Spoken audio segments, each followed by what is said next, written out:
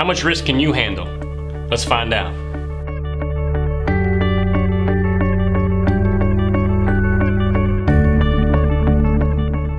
Welcome, I'm Brandon Rogers with Mind Your Money, where education is key to a successful financial future. So today what we want to talk about is risk, okay? Obviously I sit with a lot of different individuals and families and try to define this, and always try to say, hey, control what you can control, and that's how much risk you're actually willing to take or that you can handle from that end. Again, we hear various different answers from everybody, but when it actually happens, it's kind of a gut check and might change some people's minds. So when we're looking at risk, it's very important to look at that because we don't know nobody knows what's going to happen in the market. There's so many different outside sources that affect it, but we can control the risk. So, you know, when we're looking at that, a very good representation of risk actually happened this fourth quarter of 2018. All right, so market went down pretty big. It was down anywhere from 14 to say 22%, somewhere in that range, depending on how you were invested. And again, that was kind of a big gut check to a lot of people because that was the worst downturn that we've had since the Great Depression. Okay, so from that quarter look. So again, a lot of people thinking about, hey, should I be taking this much risk? Can I handle it?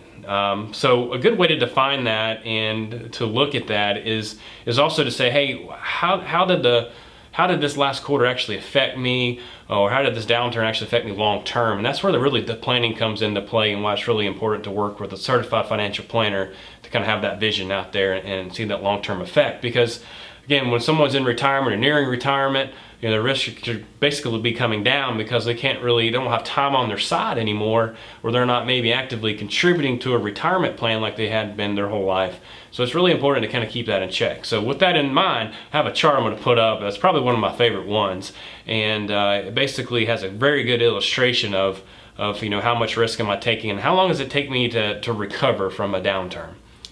So when we look at this chart, the first column over here, and you'll see circled, is my portfolio has lost 40%. All right, that's big time. I mean, that happened for a lot of people in the financial crisis in 2008, right?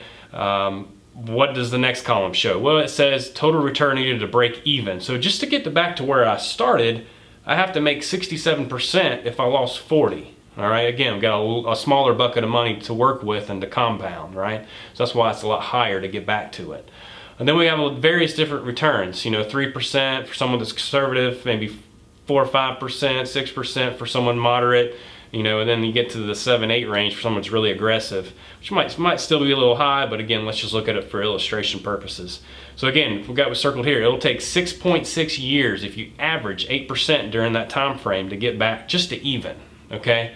If we look someone more realistic, to say someone maybe moderate, because they're in retirement or nearing retirement, it'll take about 10.5 years at average, 5% rate of return to get back to even.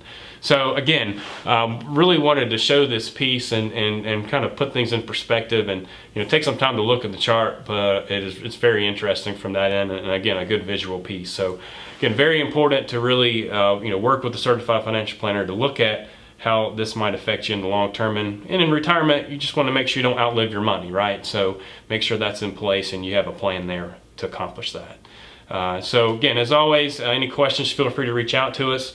Want to ask you to subscribe to our future videos down below as well.